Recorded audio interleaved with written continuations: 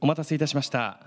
ただいまよりセッション6、フィンテック最前線、オンラインの融資革命を開始させていただきます。モデレーターは We have as a moderator from Rakuten FinTech Fund Managing Partner, we have Mr. Oskar Miel.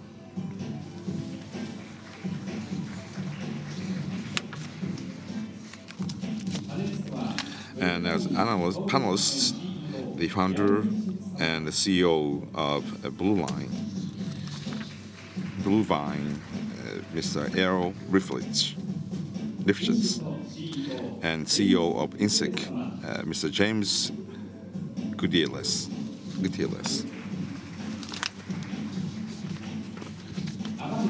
And also the manager of capital marketing section of Avant, Mr. Clarke.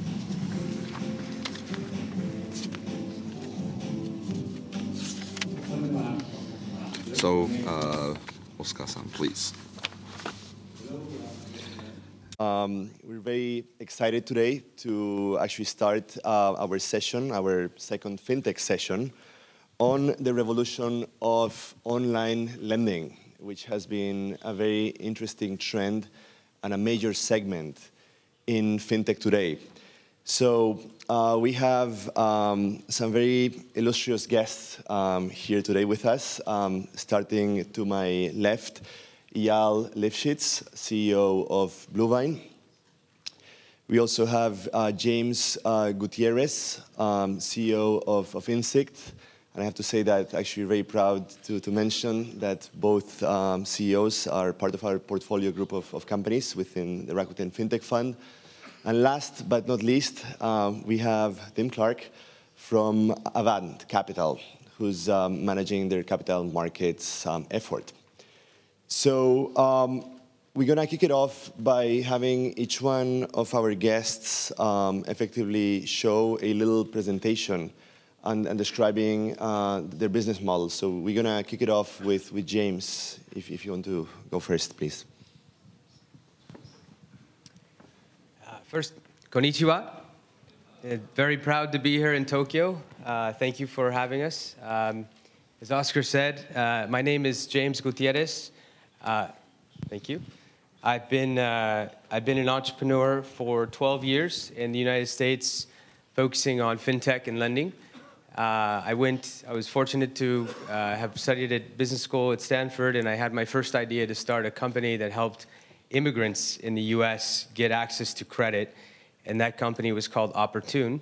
And then 3 years ago, I had the great opportunity to start Insikt.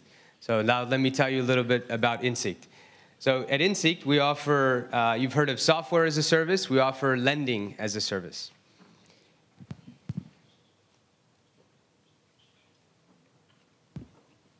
So first, in the US, it's surprising to a lot of people, but many people are struggling financially in the United States. 47% of people in the US, if there was an emergency $400 expense, would not have the savings to cover that expense. So there's a massive need for credit and for affordable credit for middle-class people in the United States. And low-income people that want to do better but don't have that access. And so we aim at Insikt to solve that problem, to help those people. What's happened in the US is that there's all kinds of new regulations that have entered the market since the financial crisis. And so the banks can't serve this need. And it's left a very, very large gap. There's been many changes up on this slide. We just have mentioned 4. We had the Dodd-Frank set of acts. There was a large credit card regulation. There's changing in capital requirements for banks called Basel II, Basel III. And all of that has made it very difficult for banks to lend. So it's opened up a very large market. All the while, working families, what they really want is, in the US, is the American dream. How do I get ahead? How do my kids go to college? And for us, we work with a lot of people who don't have credit scores. And if any of you ever spend time in the US as an immigrant, if you don't have a credit history, it's like not having a face. You don't really exist in the financial system because everything runs on this credit score. So what we want to do is give people that face and help them. And so what we realized is 3 years ago that brands, not banks, are the lenders of tomorrow. That means that big companies are realizing, you know, the banks are not lending to my customer, so I want to make this loan. So we've found that all kinds of brands across the country, from financial companies to banks to retailers, are saying, you know, I have data, I have customer third-party data that's sitting in my database on how people shop, how people use my product, and I want to use that data to be able to make a loan, but I don't want to do anything related to the loan business. I don't want to do the back office, I don't have the technology, and I don't want to do the credit scoring. So can someone help me? And that's where we raise our hand and say, we built the platform that we call Lendify. And so you think about us as kind of like the Intel chip inside your phone. These companies use us and we power their lending. So we provide the scoring, the application, the back office, the loan funding. And we do that retail, web, and mobile. But we first started, just to take it back a few years, that picture is me in 2005. This was, I know I probably was more handsome then. This is lending done the old way. This is when I started my old company, which is called Oportun now, but it was called Progreso Financiero then.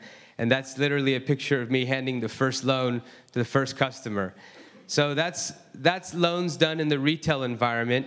And now with Insikt, today you apply for a loan in a store on a tablet. This is our technology today where you can fill out what you're looking for, sign all the documents on a tablet, and this is what it looks like today. So we've made some advancements since then. So we believe this is the future of lending, and at Insikt, we're looking to power more brands who want to use their data so they can solve this problem and helping working families get access to credit. The other side of our business is, since we're not a bank, the question is, how do we fund all these loans we're making? We've built our own syndication and securitization market that's all online that allows investors with tools to track risk and performance. And so from the loans we make, we create bonds that everyday investors can buy from us, and they can get a better yield, because also in the US, like I know in Japan, we have a very low interest rate environment. So investors are looking for higher yield, and we provide them all the tools and transparency to do that. So that's a little bit about us and Insikt, and with that, I think we also have just a very brief video to show you so you can see how it works. Thank you.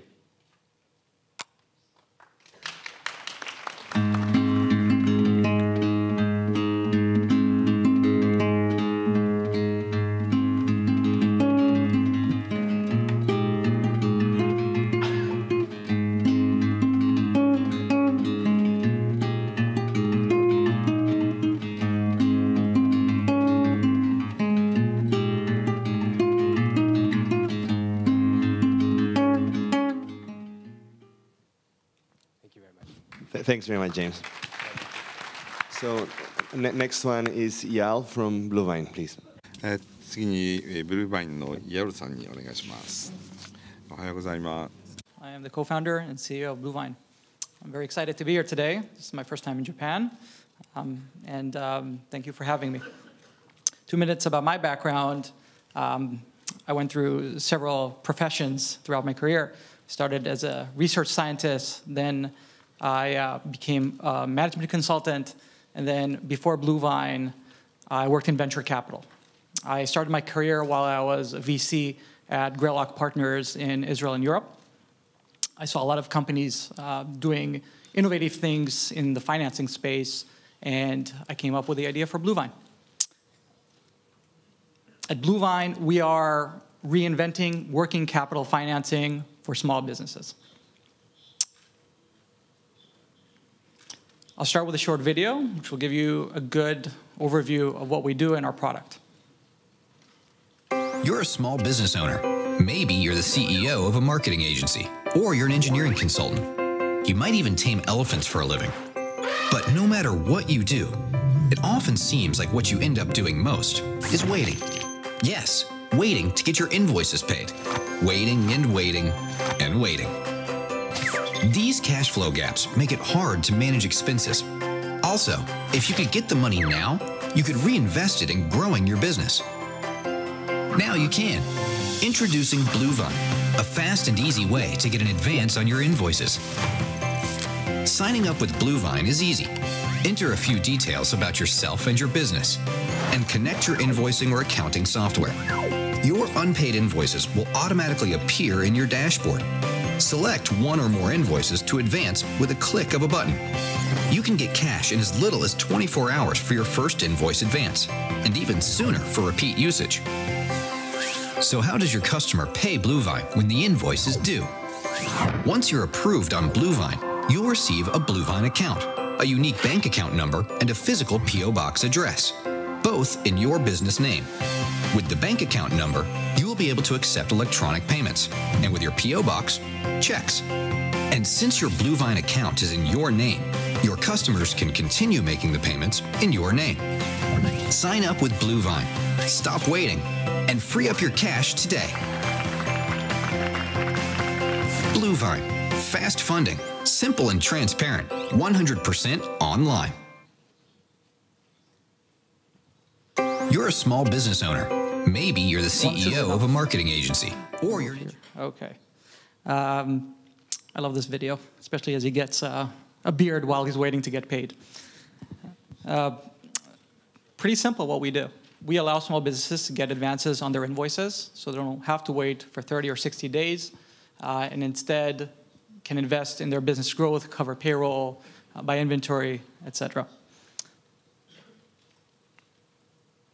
We did not invent this financial instrument. It's called factoring. It actually dates back to Babylon, 4,000 years ago. It's one of those industries that not a lot of people talk about, particularly not like other markets you see in this slide, but it is a huge market. Over 100 billion of invoices are funded each year in the US, over $15 billion in fees, and there are over 1,000 companies doing factoring in the US today. So no shortage of competition. So if there's so many companies already doing it, why did we decide to get into this space? Well, these companies are all offline companies. This is actually a picture of the website of a factoring company when I started looking into the space and I wanted to learn more about factoring, and I Googled. This is the first one that came up. And beyond the fact that it looks like a website from 1992, what I learned more about this industry is that it is certainly not an online one. While companies have websites, you can't open an account online. Processing times are very, very long. And then the terms and pricing for small businesses is also very complex and convoluted. And so here we are. We are the first company providing online invoice factoring, completely 100% online. You can go to our website. You can open an account within 5 minutes. You can connect your accounting software, and you can get funded with a click of a button. That is certainly a departure from how these services operate until now. Yesterday, we launched our new product, a line of credit offering, in addition to our online factoring product. This is to complement and create a broader base of products such that we can offer the right product to the small business owner that fits their need. With both products, we're taking the same approach, very streamlined, online, click a button, and get funded experience. We are a technology company that does financing, not a financing company that kind of dabbles in technology, okay? What that means is 50% of our company today is R&D and data science. We start off with a lot of data, okay? We are integrated over 20 APIs. We aggregate data over the web. We collect a lot of information, which we gather, we cleanse, we enrich, and then we use very complicated machine learning algorithms to enable very quick underwriting and very quick operations. We operate completely different under the hood than traditional financing companies work. We are really leveraging technology. At the end of the day, the small business owner, he doesn't care about that, but what it translates into is a very slick product and user experience and a very high level of service, one that is completely different in the offline model. Small businesses love our service. This is a very strong statement. They love our service. There's not a lot of providers that can say that their clients, especially in financing, really love them. And we have over 300 reviews online. You can go on and read them, and this is what we're trying to do. We're creating a better user experience in financing and making the lives of small business owners easier. Thank you. Thanks very much, Eyal. And now we'll proceed with Tim. So if you want to talk a little bit about Avant, please. Sure. Thank you, Oskar. And good morning, everyone. Like Eyal, this is my first time in Japan. It's a beautiful country, and thank you for having me. I'll tell you a little bit about our business, and then looking forward to the panel. So Avant, which was founded 3 years ago, or approximately a little bit over 3 years ago, was founded with a pretty simple mission statement, which was to lower the costs and barriers of borrowing. And we're looking to do that globally, and we're focusing specifically on the middle class, which, as James mentioned, is a population that has been left behind by some of the banking industry. So our market is focused on consumer credit as opposed to the business focus, the small business focus of BlueVine. We think consumer credit is a massive market opportunity. If you look across personal loans, credit cards, auto loans, student and mortgage, it's a $12 trillion market in the U.S. alone. And we're focused today on those first three products, personal, card, and auto, but ultimately plan to be a credit provider across all of these to middle-class consumers in the U.S. and globally. So a little snapshot of the lending industry in the U.S. and where Avant and some of the other online lenders fit in. So specifically, what we're trying to do is bring best-in-class technology and a really strong customer experience to middle-class or near-prime credit consumers.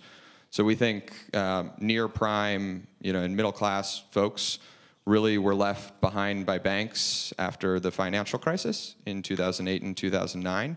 It's very difficult, as James said, for them to access credit today, even for simple things like medical expenses, moving, other kind of life events that occur. And what we want to do is provide that credit to them in a really efficient manner. And we've utilized technology to do so cheaper and more efficiently, while also delivering a really strong experience to the customer.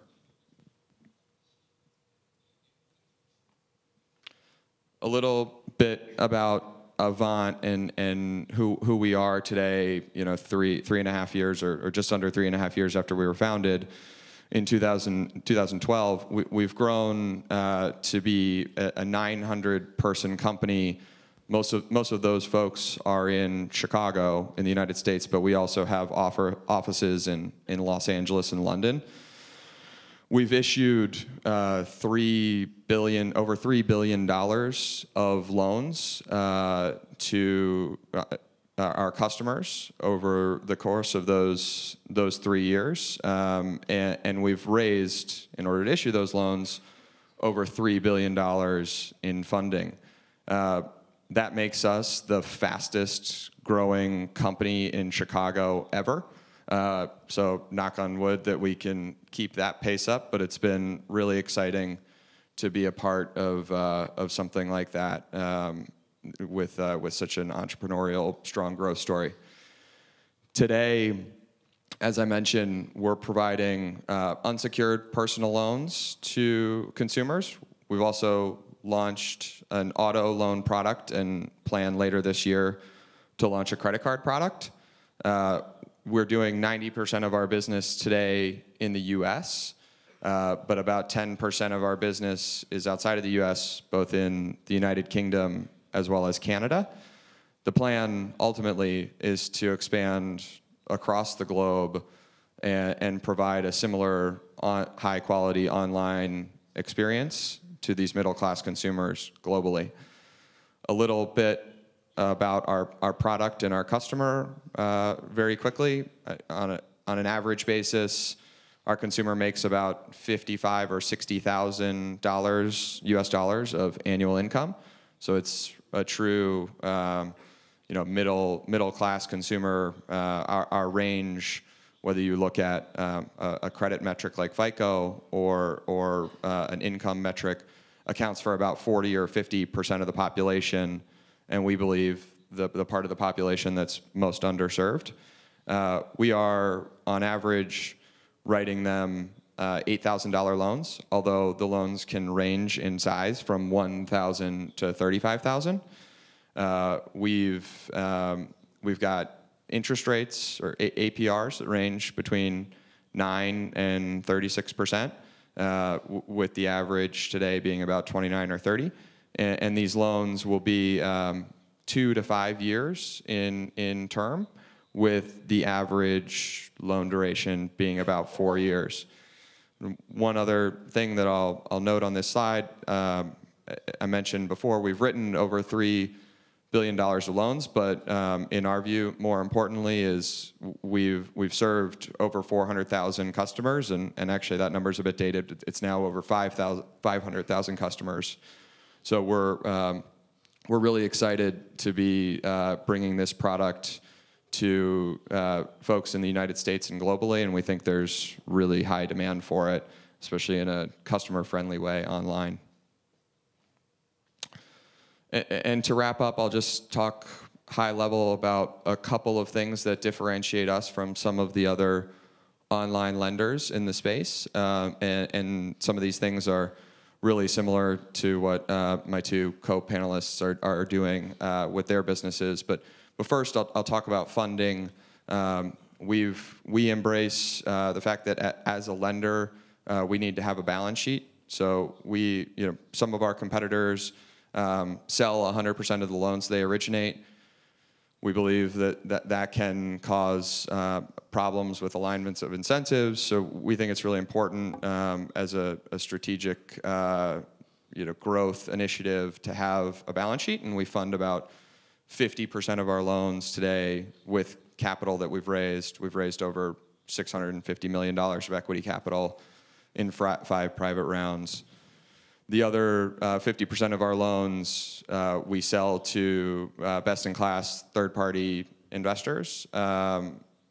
Names like KKR, for instance, was the first whole loan sale partner that we had. And then lastly, we're also raising captive fund vehicles. It's a product we're calling Avant Capital Advisors, and it's a way to provide yield to individual investors through a fund, and family offices, pension funds, et cetera, through a fund, and we think it offers really attractive returns and gives kind of access to a new asset class for those folks. Aside from funding, we're using really cutting-edge technology. I would encourage all of you to go to our website and apply for a loan. It takes about 5 minutes. It's a really customer-friendly experience. And on the back end, we're able to run an advanced machine learning algorithm that evaluates the creditworthiness of that borrower and give them a decision about 15 or 20 seconds after they filled out that 5-minute application on whether or not we can extend credit. That real-time decision making and our ability to fund customers next day has really led to very high customer satisfaction scores and helped us bring in a lot of customers to the Avant platform. We do 100% of the loan servicing for the loans that we write in-house, which we think, again, is really important. Every time one of our customers hops on the phone, to call customer service, they're speaking to an Avant employee, and we take that customer satisfaction really seriously because we want to build the customer lifetime value and hold on to build brand loyalty over time. A couple other things we're doing on the marketing side, we're similarly using advanced machine learning algorithms to determine who the best customers are to market to. And then lastly, we've got a really extensive compliance organization within Avant because we want to make sure that we really understand, particularly as we enter new markets, the regulatory regime, and we're doing everything the right way to keep both customers and regulators happy. That's all. Thank you. Thanks very much, Tim.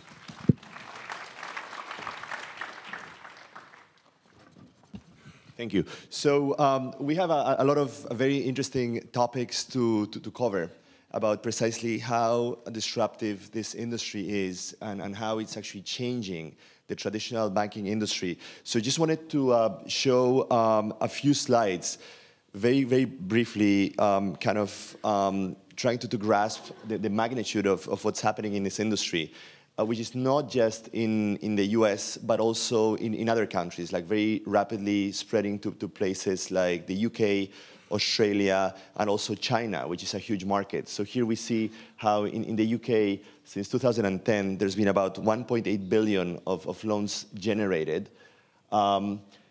In America, we see how loan or P2P lending origination actually went from less than $1 billion in 2006 to over $5.5 billion in 2014, and that trend keeps growing.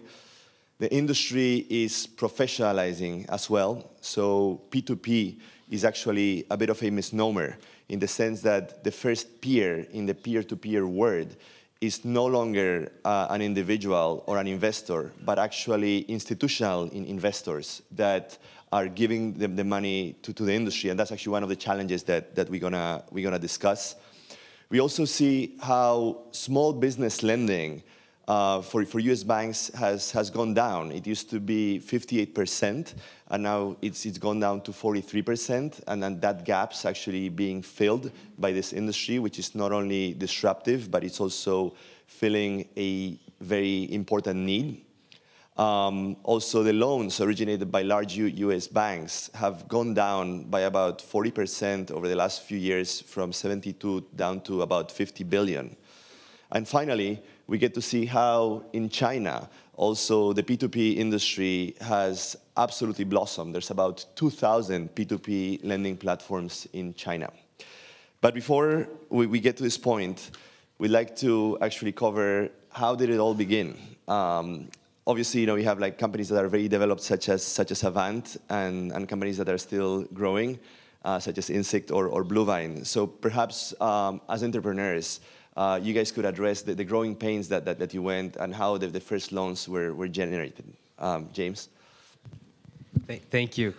Well, first, just to see a show of hands, how many people want to be an entrepreneur? Start a company one day. Okay, well, so my story is when I started Insikt, I was fortunate that I had a little bit of a track record in lending. My prior company had made over $1 million, had lent to over 1 million people, and had a very successful track record in credit. So, and some stories when I started that company, just to give you a sense, we raised $1 million in our very first round, and we had one very well-known hedge fund investor put in most of that money, and he said to me, I'm not sure if lending to the people who are working in the kitchen and people who are helping me with my landscaping of my house on the weekends are going to be good borrowers, but I'm going to invest $1 million, and you have one rule, and you have to lend it out, but you have to get it back, and people have to pay back. So that rule always stuck, that we had to be very good at credit underwriting. Credit quality is the most important. And so in Insikt, when we started, we were fortunate because a lot of our old lenders and investors had believed in us again, that the next revolution was going to be brands, not banks, lending to tomorrow, becoming the lenders of tomorrow. And so as we started to build out Insikt, our first partner was a company that I had met in my prior life, and they came to us, and we had just built the technology that you saw with the tablets and being able to apply in a store, and we hadn't tested it on anyone. So I think for me, maybe the founder story is more how we got our first partner. And this CEO of a company, they had 20 stores in California, and they said, you know, we really need to give our customers a loan product, and a very affordable loan product, and we want to be the first one to take that risk.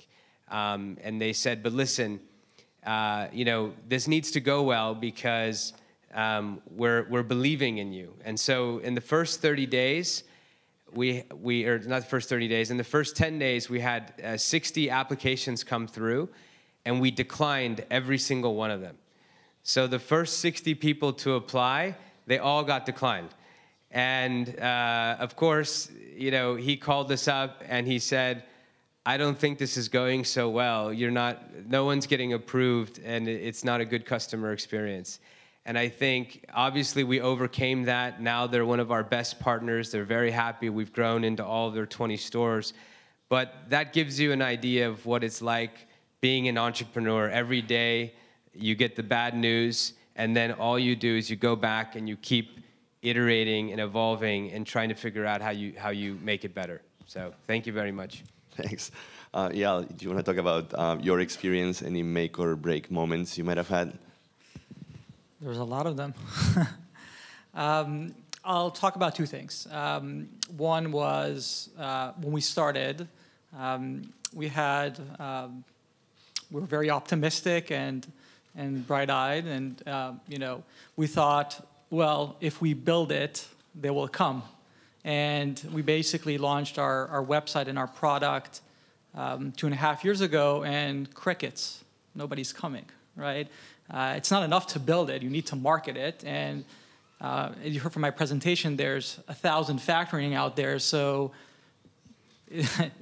it's not that, you know, when we put up our sign that we're open, people will be knocking down the door. And it took us, I think, a week from the time that we opened to our first applicant. But even then, in the first couple of months, it was basically one funding or one loan a day, or some days nothing was coming. Where basically our analysts were like waiting for loans to come in the door.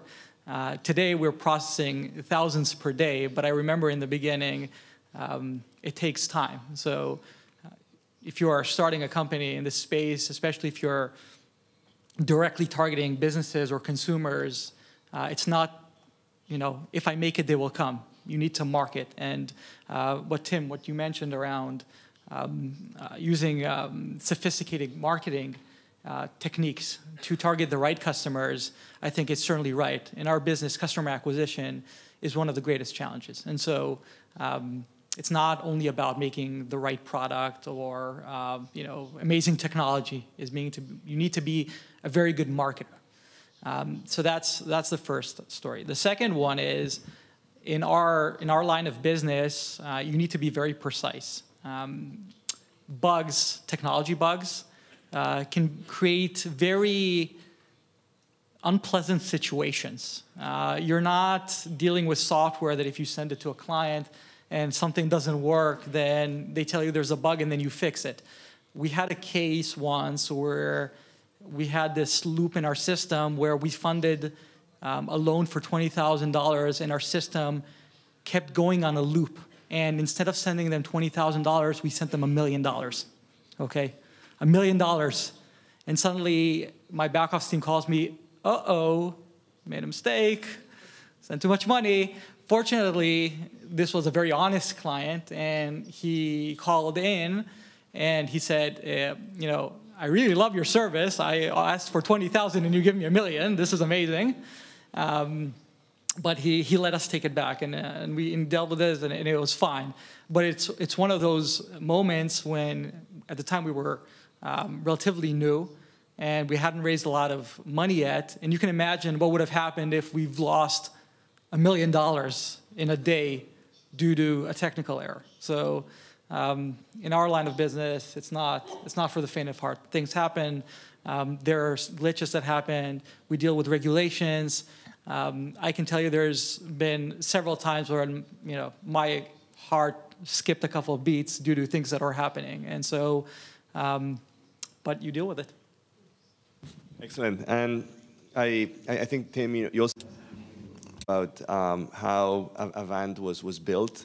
And I think, contrary to, I guess, what BlueVine or Insikt have done, you guys kind of started like making the loans and then kind of like progressively built the technology. Do you want to sort of like talk about? Yeah, that's exactly right, Oskar. And full disclosure, I was not in the room when the business was started. I joined about a year and a half later to help build out our funding efforts. But our three co-founders, a gentleman named Eyal Goldstein, John Sun, and Paul Zhang, had a very similar story to James, where the prior business venture was a lending business. So they had done it once before and actually had successfully done it online. So when the trend that Oskar mentioned occurred, where P2P really became more institutional funding to persons borrowing, Al, John, and Paul got together with a venture capitalist in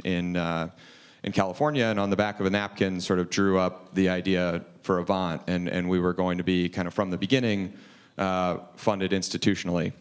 Now, this was in late 2012. On the very last day, though, of 2012, on New Year's Eve, was when we wrote the first loans at Avant, and these were manually underwritten. This was before we had developed the machine learning algorithm we utilize today. So Al and John and Paul and a few other early employees wrote some loans, picked the customers to lend to, popped a bottle of champagne, and hoped that they didn't default. 3+ years later, after having issued $3 billion of loans and building the business that we've built, kind of going from $1 million of initial seed funding to, we've raised over 600 today, and our latest valuation, was $2 billion. Clearly, it's been a success. Wonderful. So, as we know from the statistics, P2P lending has accounted for about 10% of all loans generated in the US last year. What makes the models so attractive? Is it the pricing? Is it the access? Is it the technology? Could you guys comment a little bit on what do you think makes you so strong, and why are you being so disruptive? Anyone? I'll take it. So I'll refer to small businesses, but I think it's probably similar in consumers to some extent. In the small business market, small businesses usually optimize on one dimension, mostly, either speed and ease and simplicity or cost. There's not a lot of times when people do the weighted average of the combined.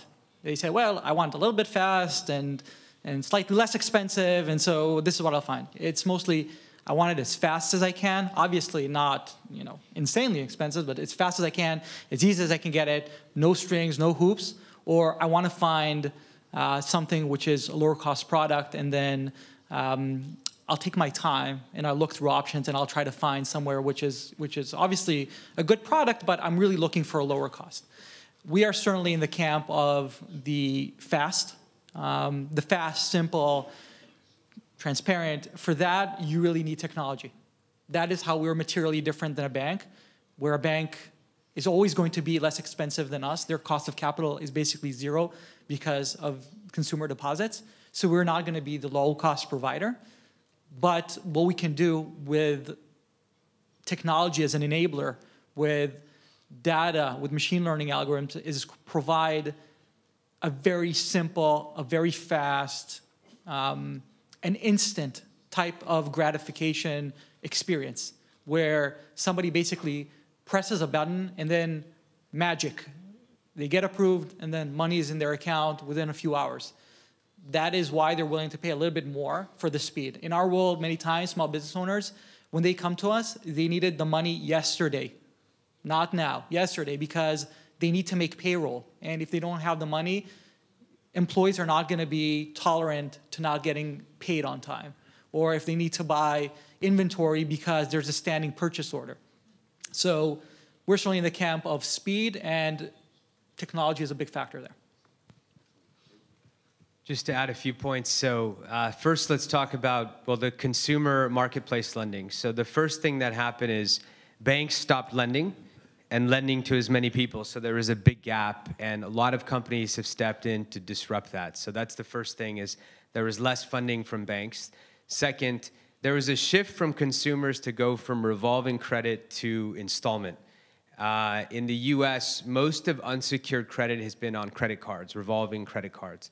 It was banks don't really offer anymore, here's a $5,000, $10,000, $20,000 personal loan with fixed payments every month on an amortizing basis.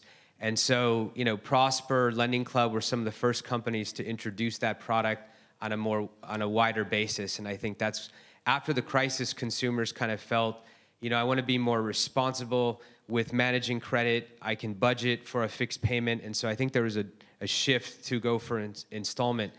On the technology side, two things happen. One is there's less friction applying online. You can get a very fast, because of all the data that, building APIs, you can pull data from one electronic source to another electronic source, to credit bureaus. You can have 2,000 variables, and you can analyze someone very quickly in real time. Now, it still takes, what most people don't know is it still takes 4, 5, 6 days to actually get a loan from Lending Club.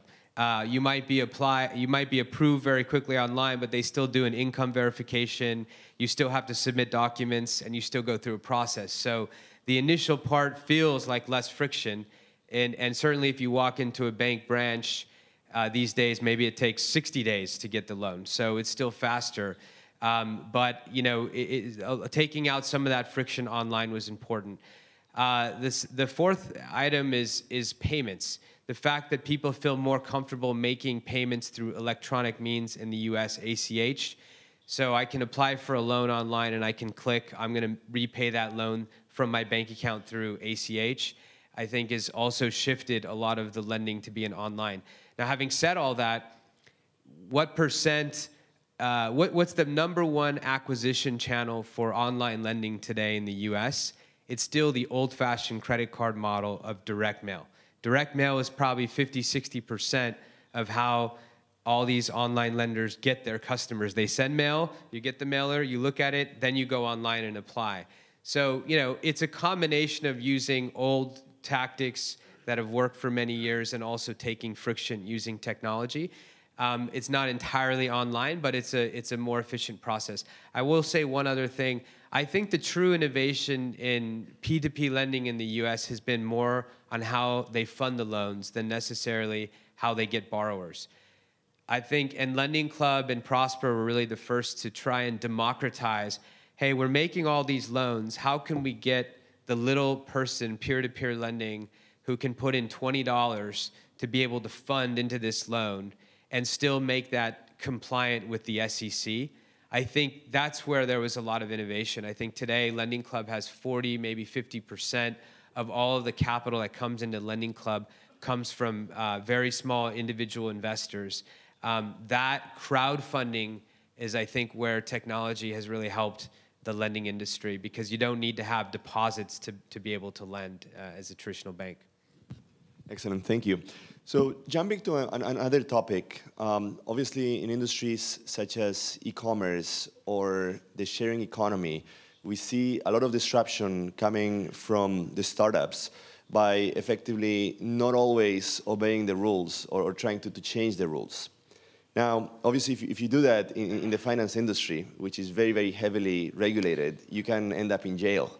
So can you guys talk a little bit about the regulatory challenges that you're seeing, and perhaps particularly Avant, as you guys have moved into the UK and are expanding international, and maybe also Eyal. Can you talk about like the legal challenges that you're seeing to your businesses, Tim? Sure. I think from a regulatory perspective, this is still a relatively young industry. And so anytime there's a young industry, and particularly one that's very, we've lent to 500,000 customers in the US, that's going to begin to get regulators' attention. So there's always a risk that, regulation comes in and sort of limits what you can do. Now at Avant, we take regulation extremely seriously. We've built up a team of 50 people internally who are focused on nothing but regulatory, including 11 in-house lawyers. So we kind of joke that we have a little middle market law firm within the company. But we're very focused on it. And actually, recently, we brought on to our board Sheila Bair, who was the former chairwoman of the FDIC in the financial crisis in the United States. So we're very focused on reaching out to the regulatory community, making sure that we're doing things in a way that they think is fair to customers. And ultimately, we believe that if we're delivering a great product that customers love, and anytime there are complaints, we manage them, we take it very seriously and manage them, that ultimately the regulators are going to be happy with what we're providing, because it's providing utility to consumers. Similarly, as we try to expand globally, every regulatory environment is a little bit different. So what we like to do as we expand into new markets is build a team to focus on it, find people who are boots on the ground in the local jurisdiction, and start our product slowly, make sure we understand everything, and communicate properly with the regulators. And once we feel comfortable that we understand the regulatory elements of that particular jurisdiction and how they compare to the U.S. jurisdiction, where we're a little bit more familiar, that's when we begin to scale our products. So we think regulatory, eventually is going to be necessary, and we're only going to see more of it in our industry, and we want to be kind of on the leading edge of making sure we're doing everything to align our incentives properly with customers, regulators, and really all stakeholders involved. Thanks. And I think, Insikt has been particularly in terms of like trying to keep the regulators happy, as Tim was saying, or trying to influence the regs to make them, empower the borrowers. James, can you comment a little bit about what you guys are doing? Sure. In the U.S., you have, I think, 3 buckets of regulation. So the first is protecting consumers. So there's a big feeling in the U.S. that, we have to make sure the disclosures. So you get a loan product, the APR.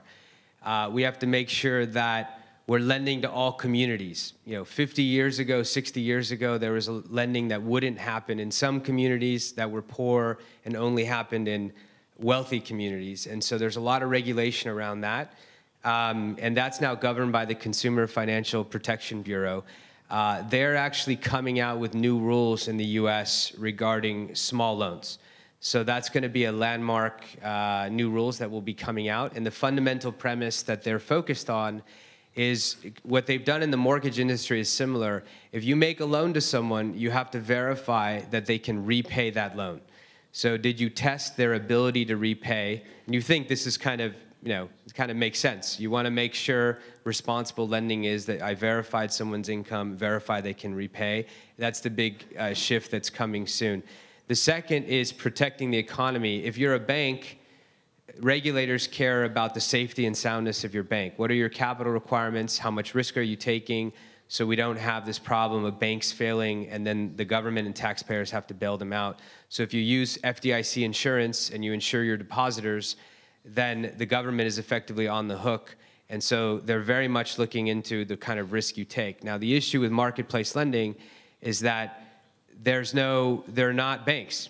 So they're lending, but they're not taking they're not taking the risk of depositors to fund those loans. They're creating this crowdfunding market, or selling whole loans, or keeping some on balance sheet, but they're not regulated in terms of the bank, the way a bank would. So I think this is the open question. I think that Tim was referencing is that we're still young, and the industry, I think the Treasury Department and others are trying to figure out, because in the mortgage industry, they established 5% risk retention. That means that if I lend, I have to keep 5% of the risk of every loan on my balance sheet. So the question is, should that be the same for a Prosper or a lending club who have historically just sold all the loans? The last thing I'll mention is, as Oskar was saying, what most people don't realize is interest rates in the US are set at the state level, not at the federal level. So the federal doesn't express interest rate regulation. It's California, it's Texas, it's New York. They all do it separately. Just to give you an idea, New York, it's criminal to make a loan. You can be criminally prosecuted if it's above 25%. So some states are all over the map. And what a lot of companies have done is they partnered with banks like WebBank and others that allow them to export rates from one state and not have to, and sort of preempt state law. So that's another area that's getting looked at, and whether that sustains. What we've done, what Oskar was mentioning, is we were in California for many years helping low-income people get access to credit, and the law didn't really work for us. So we actually passed 3 laws in California to change the law. And we changed the law in a way that we said will help people get credit, and we're actually introducing legislation in New York and Florida to do the same. Excellent, thanks. Which also leads to the question of sustainability. As you guys are growing bigger, we actually see some of the more established banks. I mean, obviously, all the banks are giving you lines of credit, so you guys can on-lend that money. We have seen JP Morgan, for instance, investing in OnDeck. At the same time, some of the publicly traded companies, such as Lending Club, have actually faced a very poor stock performance and have collapsed about like 50% from the moment they went public. Can you guys very quickly mention whether you will see some consolidation happening, and actually whether, playing devil's advocate, whether you think the models are sustainable given the scale that's necessary and how capital consuming lending is? Well, I mean, I think our industry, to some extent, there are similar characteristics to the banking industry. If you look in banking in most geographies, there's probably a couple large banks which carry most of the consumer deposits, and then a trail of smaller ones.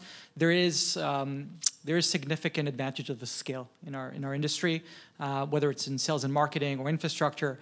In banking, it's branches and ATMs, but there are even infrastructure advantages in our world, whether it's regulatory or others. And so I think our industry is to some extent similar. I think what you will see is, in some cases, companies like Avant doing more and more products and kind of diversifying their portfolio. Again, similar to banks. Once you acquire a consumer or a small business, you want to be able to provide them with an option of what they need, and then throughout their life cycle, as they need more and more things, you're able to do that. You're able to cross-sell, you're able to upsell. It's all about the acquisition and the lifetime. And so when talking about consolidation, I think because of these trends, I think some of it will happen. I think you will see some companies, fintech companies, becoming very large ones, and becoming multi-product ones, and becoming global ones. And then I think some of them will acquire smaller ones, or CIT acquired Direct Capital when they wanted to add that capability to their portfolio. So I do see both of that happening. Some of the fintech players will become very large companies, but I think there's quite a bit of fintech players today, and I don't think all of them will survive. I think there will be some consolidation. Excellent, thanks. So now I would like to open it to the audience for some questions. So if we can get a show of hands of anybody that wants to address our panelists.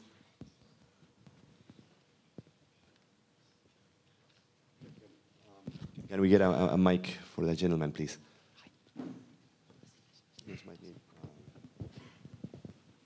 Thank you very much.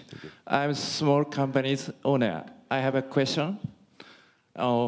Basically, bank, before lending money, they visit the company or factory, and they can check the individual technology or asset or value. But I think fintech, on the website, you cannot, I think, you cannot check invisible asset or invisible value. How do you think this issue? Please give me your suggestion, please. So you're right. You know, banks do a lot more to vet business owners, and that's exactly why they don't lend as much. You know, you see what's going on in the U.S. Because of the amount of effort they spend on vetting applicants, and they do the same whether it's a $50,000 loan or a $1 million loan. It's a problem for them to do very small loans because it's not cost effective for them. Now, there's two things that allow us to operate differently. One, we have a lot of other substitute data that we use in lieu of the tests that they do, okay? So some of that data is traditional sources of data, whether it's credit data or financial statements, but some of it is more, I would say, non-traditional, whether it's web sentiment or other sources. And so that's number one. We're able to complement the underwriting that we do from traditional sources, from non-traditional sources that provide an indication. Just to give you an example, you can see whether a business gets good reviews online. It tells you whether they do their job properly, if they're a good business or not, right? A bank doesn't look at that, and that is valuable information.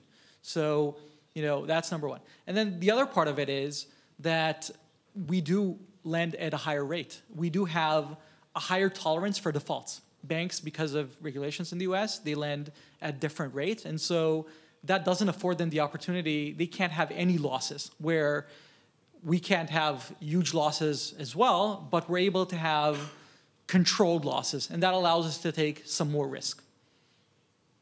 Excellent, thanks. We have time for one or two more questions. And anybody else, please? Please go ahead. Can we get a mic here at the front, please?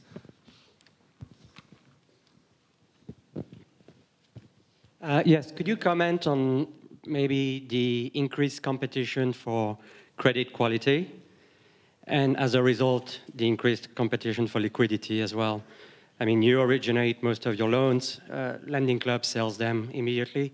I wanted to have your opinion on that. And also, maybe the average rate of default on the loans that you originate. Thank you. Yeah, maybe I'll start, and then others feel free to fill in. But from a credit quality standpoint and competition, you know, we sit in a little bit of a unique part of the market. I think banks aren't really lending to our consumer, and we also don't overlap a ton with where Lending Club and Prosper and some of these other businesses do. There are a few really prominent storefront businesses in the U.S. that target a similar consumer to us. They're called Springleaf and OneMain Financial. And I think what we try to do to compete with those businesses is deliver a superior customer experience.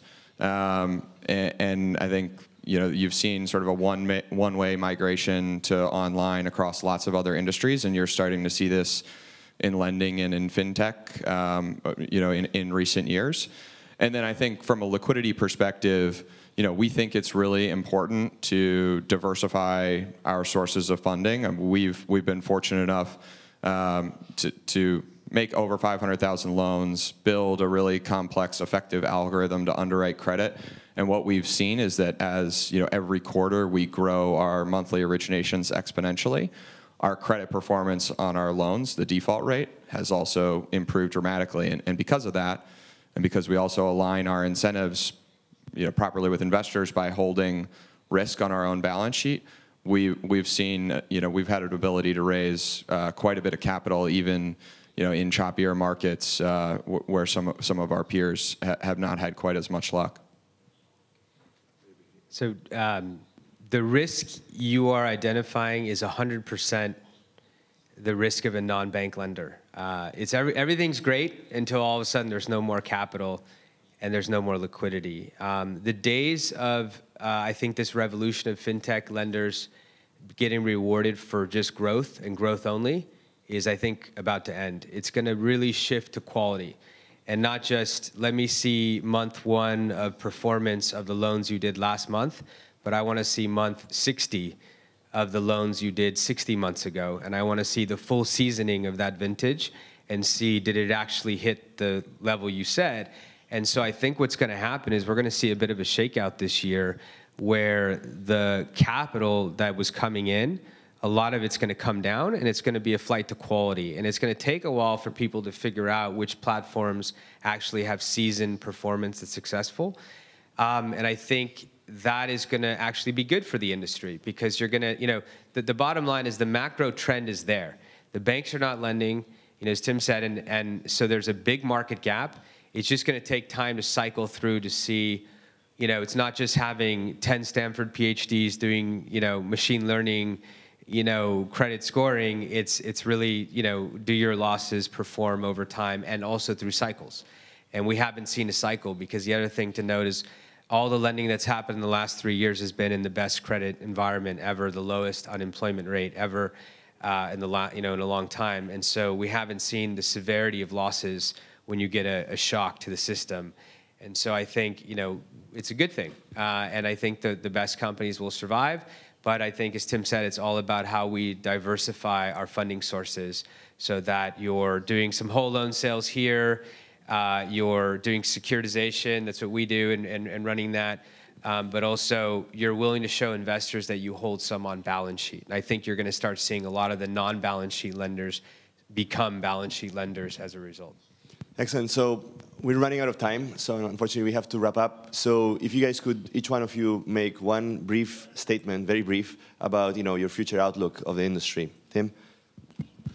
Yeah, sure. Thanks, Oskar. I think thank you to all of you for having me here. I think a lot of the trends for the future in the industry have been covered here, and I think I'll just kind of echo what James was just mentioning. You've seen, whether it be in the United States or as Oskar was pointing out in China and all over the world, there's a lot of platforms that have been chasing this idea because it's an exciting idea that has great macro trends behind it and also can deliver a great product to customers. But I think there's going to be key platforms that do a good job of differentiating their product offering, are customer friendly and align their incentives properly with others in the industry, and those, like the three up here, are going to be, the long-term survivors, and what really makes this industry continue to grow. Excellent. James? Sure. Lending is a service. So because banks are not able to make these loans, what we think is going to be the big trend is brands, because you're sitting on all kinds of data, being able to lend to their customers. And my hope is that Insikt is going to really be part of that revolution and making that happen. We hope starting, in the U.S., but also globally, and seeing how we can be part of that revolution. You're part of it already. Yeah. So I agree. There's going to be a little bit of a choppy environment going forward, but at the same time, I'm extremely optimistic about this industry. One thing that we need to remember, right? Even though fintech is getting a lot of press. Relatively, especially in financing, it's a drop in the bucket, right? I mean, J.P. Morgan, I think, lent out to small businesses in my world $60 billion last year. Okay, so all the online lenders are a couple of points compared to the traditional financing world still, and because of secular trends, because of everything that's happening, I think there is a lot of room to grow, and consumers and small business owners are starting to go to online financing as a form of choice and not as a backup. And it's starting to happen more and more. So I'm super excited to be part of that. Excellent. Well, thanks, everybody. And special thanks to our hosts. And I guess we'll wrap it up. Thank you very much.